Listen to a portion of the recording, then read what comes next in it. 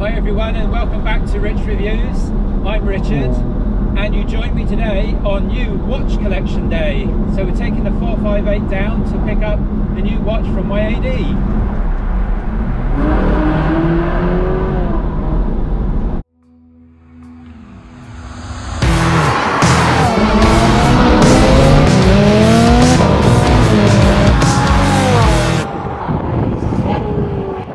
So we're just driving back from my authorised dealer now, and that's the new timepiece.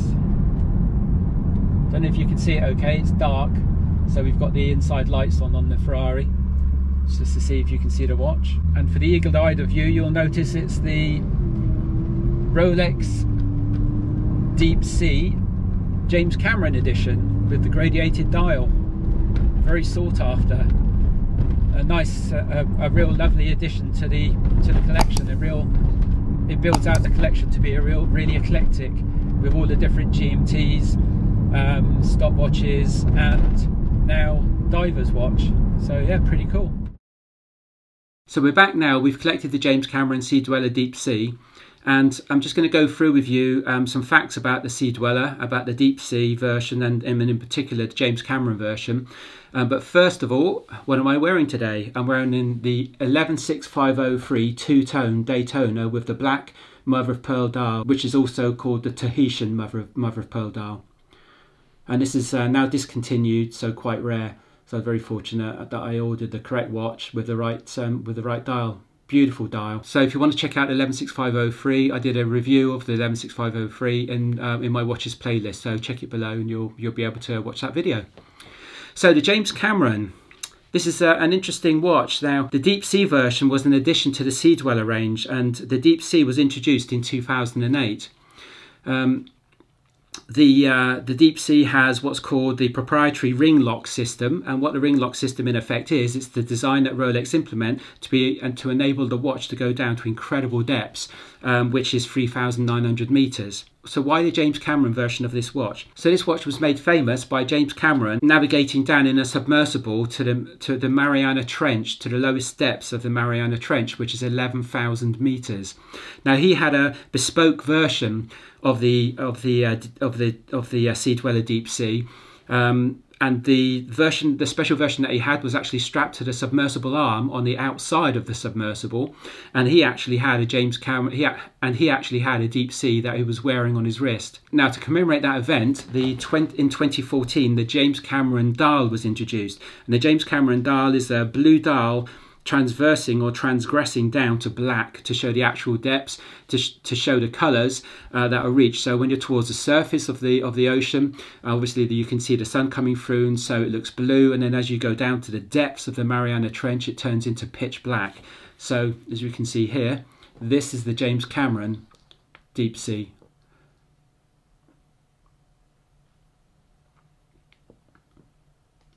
You've got the helium escape valve on the side of the watch.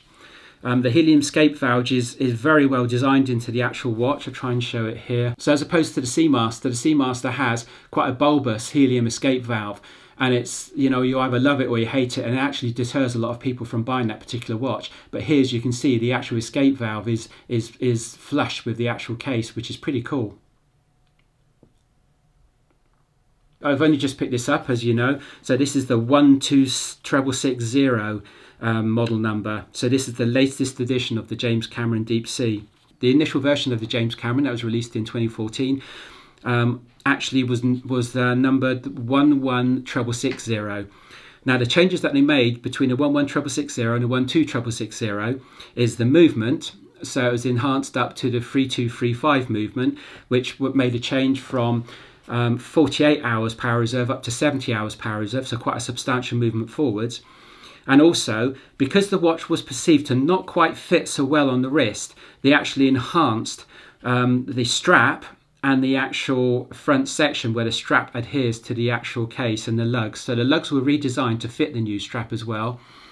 And the bracelet end links, which is the actual section here that interfaces in with the actual case, these end links were converted from 20mm to 21mm so that the strap could be wider to better support the weight of the watch, and it actually fits flatter and the lugs curve around better to the actual wrist. I will put it on in a second, but as you can see, it's not actually wound up at the moment because it's been in my collection. I've worn it quite a lot. It's actually initially when we collected it, I couldn't take it off my wrist. It was such a beautiful watch. But I do change around. I have quite a few watches in my collection. I change it around in the collection, so it will get rested every now and again. All my watches get rested, and as I take another one out, and as and when I feel like changing my watches. As you can see, the dial's really cool, and the actual submersible, which was called the Deep Sea Challenger, that James Cameron implemented to go down to the bottom of the Mariana Trench, was coloured green. And if you can see there, the actual, again, to commemorate the event, the actual lettering Deep Sea is actually in green to commemorate the colour of the submersible. A lot of people worry about this watch in that it's actually very thick. And it is quite top heavy. I mean, you can't get away from it. It's quite a big watch. It's the biggest watch that Rolex sell. My wrists are, I believe, 7¼ to 7½ inches. So I've not got small wrists. So I've not got massive wrists, but I've not got small wrists. So it supports this watch very well. But people worry about it, but it actually fits the wrist very, very well. I will actually put it on now. I'll take my Daytona off and put this on so you can see. I'll give it a clean because I'm paranoid about when I put the watches back in my safe. When I put the watches back in the safe, I'm paranoid about them being clean. I'll also talk you through some bits and pieces about this watch as well. So with regards to the actual clasp, you have the grid lock system. Now what that enables you to do, this is bespoke to the actual Deep Sea. You pull out part of the actual bracelet and it enables you to actually slide. So you pull out part of the clasp and it enables you to actually slide the bracelet in and out. Now that separation there is 20 millimeters. So it actually gives you 20 millimeters of extension. Now I actually have it sized so it should be fully in for my wrist. You also have a flip lock mechanism. I've got to try and see if I can get it to function. I think you actually have to have the grid lock system fully out, like so. Then you can get the flip lock mechanism to work. Oh, there you go. So there, so you've got the flip lock mechanism. Now, obviously this gives you, and this provides an additional 26 millimeters. So you've got 46 millimeters of extension from what would normally be sized for your wrist. Now, obviously that's not normal. Your wrist isn't going to expand that amount throughout a day. So it's to encompass wearing a diving suit. So you can actually put this over your diving suit. It gives you the full flexibility to change the dimensions of the bracelet to be able to fit it over your diving suit so that you can actually wear it over your diving suit, go diving, and then when you come back, just readjust it back again, close the flip lock, close the glide lock, and bang, put it back on your wrist.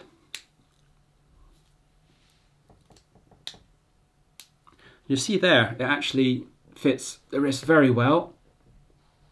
I have to dislocate my wrist to get the wrist round properly so you can see it. Obviously it's upside down there as well. And yeah, I mean, you can't get away from it. It's quite a thick watch. I don't know if you can see that in the image, but it actually balances very well. Of course, the bezel. Of course, the bezel is Cerachrome, which is a very, very tough material. So it's ceramic. And they call it Cerachrome, so it's ceramic. And you've got the actual platinum letters embedded in the actual ceramic bezel as well. And this, the actual bezel is anti-clockwise movement. So obviously you can't move it clockwise, and that's because it's a proper diver's watch. And it's used to adjust, or the bezel is used to actually time when you're likely to, when your gas oxygen tanks are likely to deplete. And you would set it to a particular point so that the actual time would hit that point and you'd know that you're going to be running out of oxygen. Obviously, you don't want it to be able to reduce that time accidentally because you could run out of oxygen, which wouldn't be a great thing.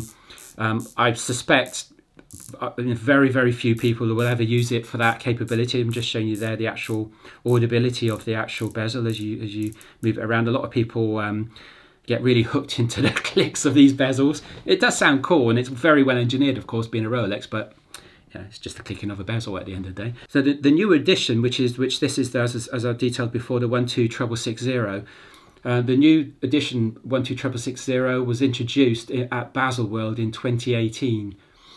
So the James Cameron dial was introduced in, so the James Cameron dial version of the Deep Sea was introduced in 2014, and then 4 years later, the 12660, the new edition of the James Cameron, was released at Baselworld. There's been talk for many years that this watch is going to be discontinued, and you know what happens when Rolexes are discontinued? They go way up in value. Notwithstanding that, you know, obviously most Rolexes, because you can't get hold of them, they actually are, they always are listed at overs anyway straight away. As soon as you walk out of a Rolex authorized dealer, then pretty much the Rolex you're wearing will be at minimum about a third more in value, because that's just how Rolex prices are on the grey market at the moment.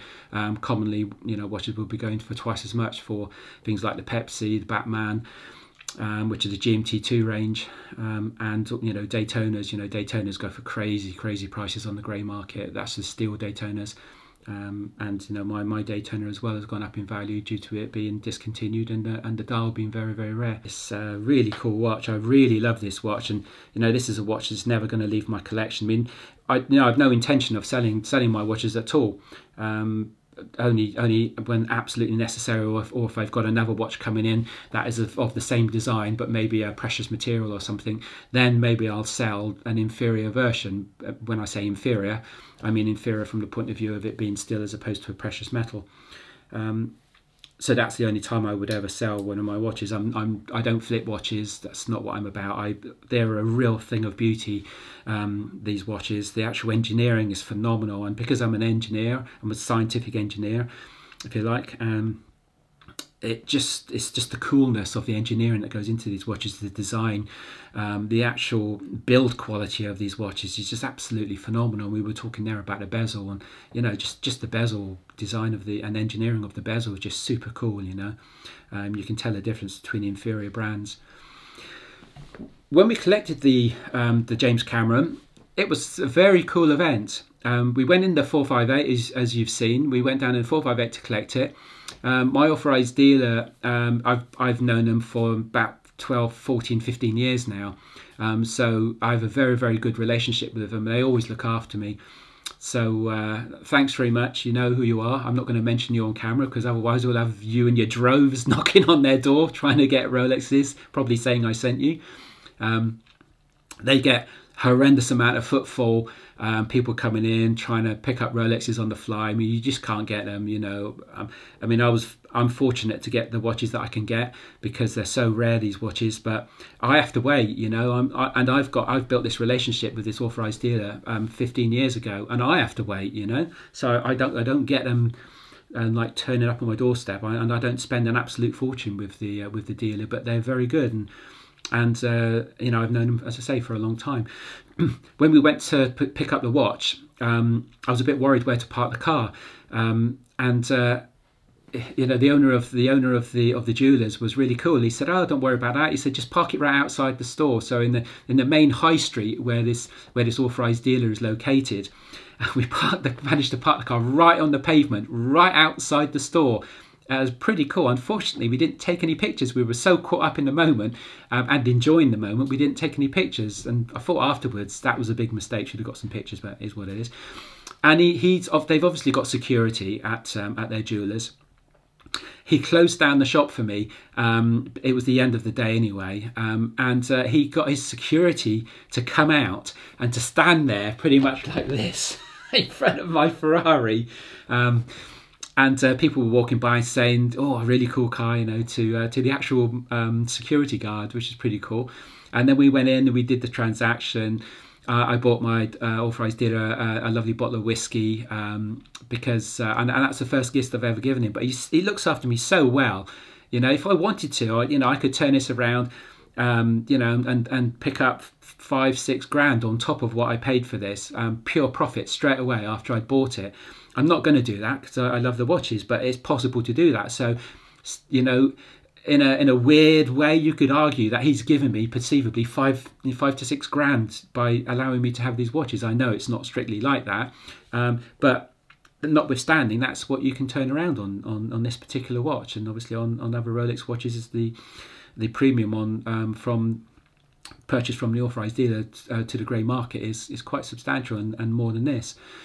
So we collected the watch, then we came back into the car, and then we parked a bit further up in from the high street where we were, because, you know, Jacob and I, we always celebrate the collection of a nice timepiece when we go and pick one up. And we went to this place and had a meal and had some drinks. And Jacob went back to the car. We were parked right outside, opposite the actual restaurant where we were. It's quite a well-known restaurant where we went to collect the watch. Jacob went back to the car to put his jumper in the car because it was quite hot. And a guy turned up in a Testarossa and parked right behind us. He's actually in a 512 TR. And he parked right behind our Ferrari, and our Ferraris were the only ones parked in that area. And I could see Jacob chatting to this guy, and I thought, you know, who's he talking to then, you know? It only turns out it's flipping Chris Harris. So we pick up the watch in the 458. Then we drive up, we go and have a meal, and then Chris Harris parks right behind our car, and we have a conversation with him. Really cool guy. He's a really nice guy. So, you know, that just was the topping on the event. So picking up a Rolex, an event in itself, having a nice meal, going in the Ferrari, and then, you know, having a chat with Chris Harris. I mean, what is the chances of that? As Chris Harris turning that behind us in his Testarossa 512, you know, incredible. We'll chuck some. We did take some still pictures of that, of his 512. So we'll put some pictures here of it, just so you believe me, it did happen. But yeah, so it was, the whole event was very, very cool. Obviously picking up a Rolex, as I say, very cool event in itself. Going in the 458, having the security coming out and look over the car, the shop being closed, so we're the only ones in the shop when we're collecting the watch, which was again very cool.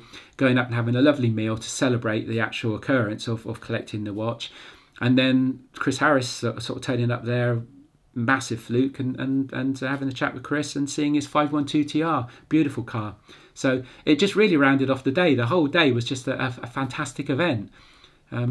And we're, you know, really glad that I can relay this across to you, and in some way bring you, you know, and in some way include you in the event. I know obviously you weren't there, but it's a pretty cool thing to actually explain and to go back over. So I hope you enjoyed this little inclusion with you to the actual collection of the watch and to the event in itself, meeting Chris Harris, etc. If you like the video, and if you like the event and me bringing you along, then please click the like button and give the video a thumbs up. Some great future content to come. Keep watching. There's a watch playlist, as I did before. Obviously there's a lot of content on Supercars as well, in different playlists below. If you're not subscribed, then please think about subscribing. Thanks a lot for watching, guys, and we'll see you in the next video.